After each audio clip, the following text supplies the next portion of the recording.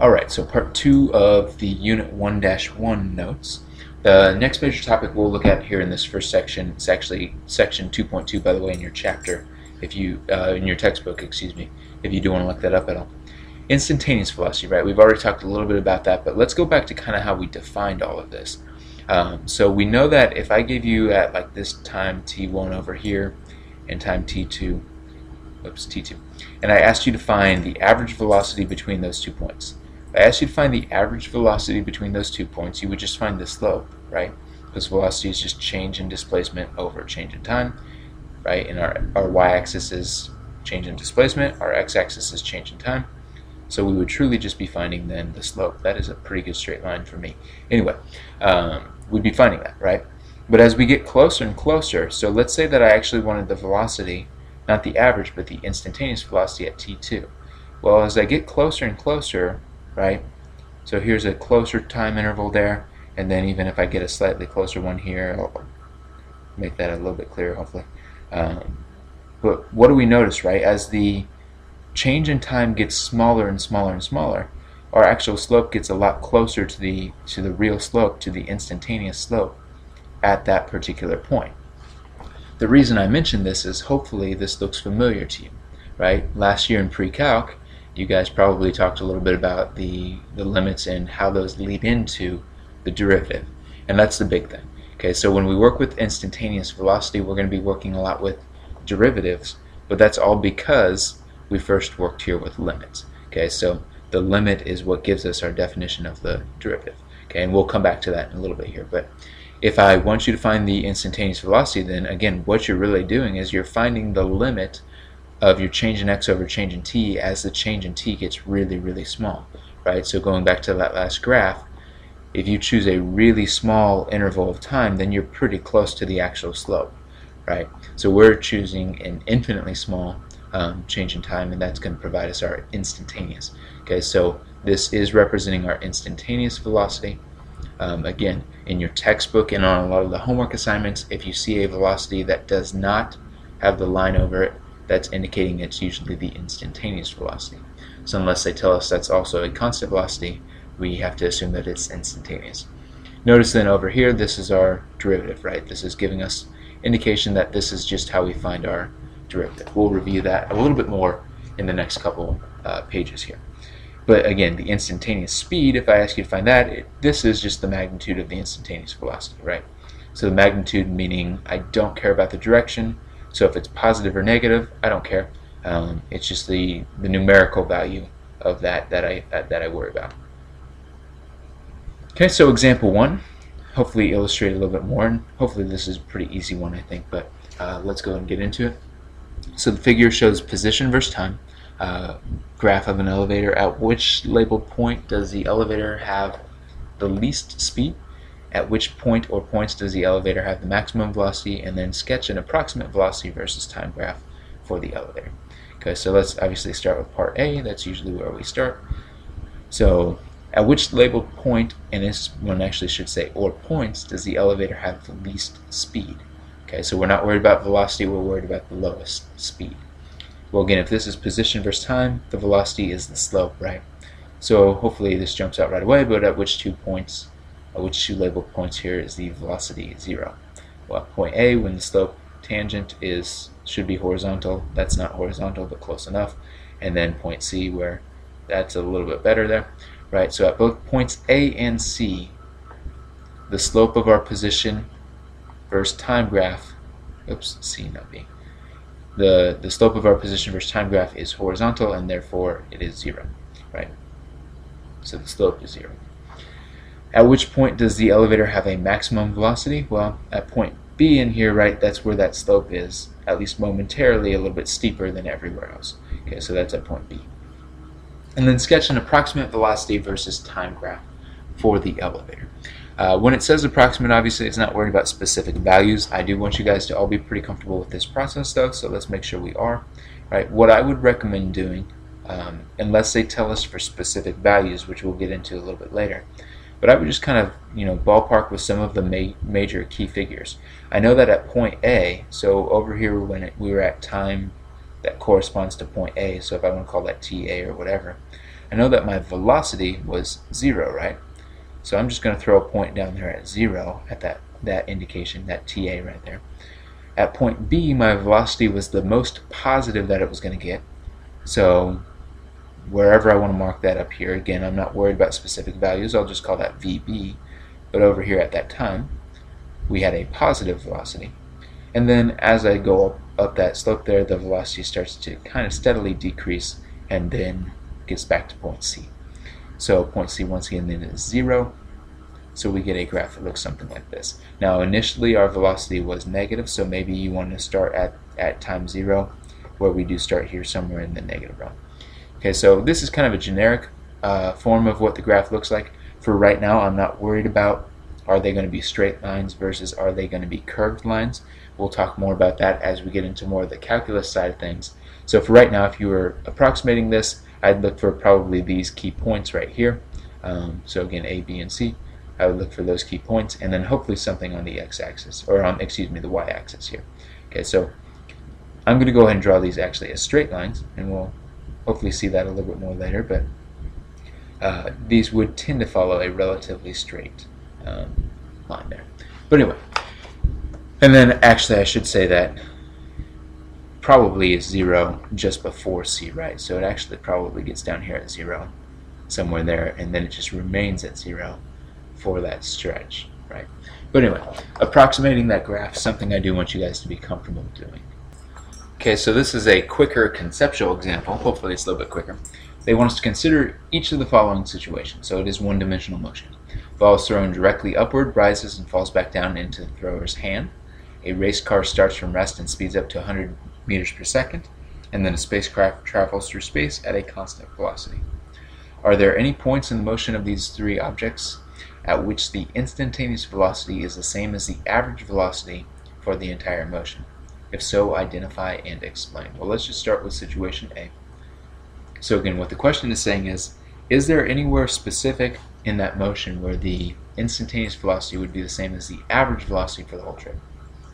Well, for situation A, if I throw a ball straight up and then it comes straight back down, what is the average velocity? Right? Think about the fact that it's returning to the exact same position we threw it from, right? So isn't our total displacement 0? And therefore our average velocity is 0 for the entire trip. Okay, so for that first part there, we know the average velocity is 0. Is there any instant during that path where the instantaneous velocity of the ball is also 0? Well, the only instant where that happens at, right, is at the very top of the motion. We know that for just a moment the velocity is 0. Now keep in mind what's not 0 up here, right? We know that the acceleration is not 0. The acceleration is a constant 9.8 down, but there is that momentary pause. So yes, there is an instance. Okay, so yes, at the top, right, at the top of the path, the instantaneous velocity equals 0, and the average velocity equals 0 for the whole trip. Okay, so yes, in fact, there is a point. There is at least one location on that trip up, and in fact, in this case, only one location where it is. Part B, a race car starts from rest and speeds up to 100 meters per second. Is there anywhere where the average velocity is the same as the instantaneous? Well, if we're going from 0 to 100, so this is for part B, we're going from 0 to 100, don't we have to hit every number in between? Right? Whether the average velocity is actually 50 or not isn't really relevant. We go through every number, don't we? And isn't the average velocity going to also have to be somewhere in between those two? Okay, so a car speeds up from rest and speeds up to 100 meters per second. It hits every number along the way. So there has to be at least one point along the way where, yes, once again, the car is at the average velocity. So once again, yes, there is, because we hit every value along the way, and we know that the average velocity would have to be somewhere between 0 and 100, right? It can't be more than 100 because we haven't gone faster than 100. So there's no way for the whole trip. And then part C here, a spacecraft travels through space at a constant velocity. This goes back to kind of the first part of the notes where we looked at if it's uniform motion, right? If it's a constant velocity, that means it is uniform motion. And if it is uniform motion, we know that since the velocity is constant, we know that the average velocity and the instantaneous velocity are actually always the same. So yes, there are, in fact, this happens at every point. Okay, so there are many points, there are infinitely many points. This happens everywhere, right? Or if you prefer, everywhere. Yeah, I just said that. Anyway, but yes, it does happen for each of these three situations. Okay, so to touch just a little bit more here on what I mentioned earlier with the definition of the derivative, right? If you remember from pre-calc when that evil Mr. Davis made you learn all of this stuff, the first time that you derived any expressions, it was actually through the definition of the derivative using the limit. Okay, so you probably saw something that looked more or less, right, like this. Okay, so it's the limit of, there should be an equal sign in there, by the way. Let's get that out of the way. There we go. Okay, so the limit of f of x plus h minus f of x. Hopefully the memories are coming back right. Probably nightmares, horror stories, whatever. But anyway, so this was more or less my definition of a limit and the definition of the derivative, that we saw in pre-calc. Okay, so the reason that's important for physics is because this does lay the way for us to do derivatives. The good news is most of the time you do not have to use limits. Now it's very, very, very helpful to understand how this segues to derivatives, but for the most part in context, as long as you guys are comfortable using various derivative rules, we don't have to go back to the initial definition here. However, I don't want you to lose sight of that. I want you to keep in mind that what is actually going on here, right? And so this is basically just saying, this is finding my slope. If I think about this as my y1 and y2 value over my change in h value, so if I want to call that change in h instead of just h, but this is my slope. This is y2 minus y1 over my change in x. And we know that as that got closer and closer to 0, I was finding the slope of that tangent line, which is our derivative. Okay, so real quickly, let's just go through some common rules. I'm sure and I hope that you guys have seen these in calculus, and I'm sure you're probably comfortable with most of them, right? But just quickly here. Okay, so the power rule, pretty easy, right? If I give you a function where it's x of t equals maybe t to the third power plus 2t to the second power plus 5. Power rule just says we bring the power out front and then reduce this by 1. So the derivative of this function, which you could call x prime of t, is going to be 3t to the second, again bringing the power out front and multiplying it by the coefficient. So we do multiply, we don't add. So 4t to the first, and then the constant term goes away, right? Because we can think of this as t to the 0th power, and when we bring that 0 out front, that 0 just negates everything. So the first derivative would be 3t squared plus 4t. What we're actually going to see is the derivative of the position function is my velocity function, which hopefully makes sense. I know we talked about that a little bit last year because we were just ahead of the game like that. We were cool. But anyway, here's my first derivative, right? So power rule, you do need to be very comfortable with the power rule. Keep in mind this is maybe a trickier example of the power rule, but I'll just make one up over here. If I give you something like this, okay, so maybe I give you an expression that looks something like that.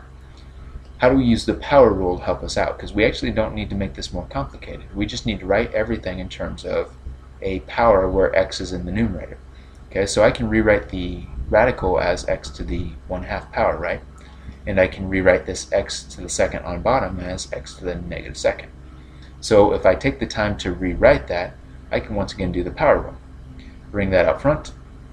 I have 1/2 x. I reduce this by 1, so I subtract 1, which makes it now negative 1/2.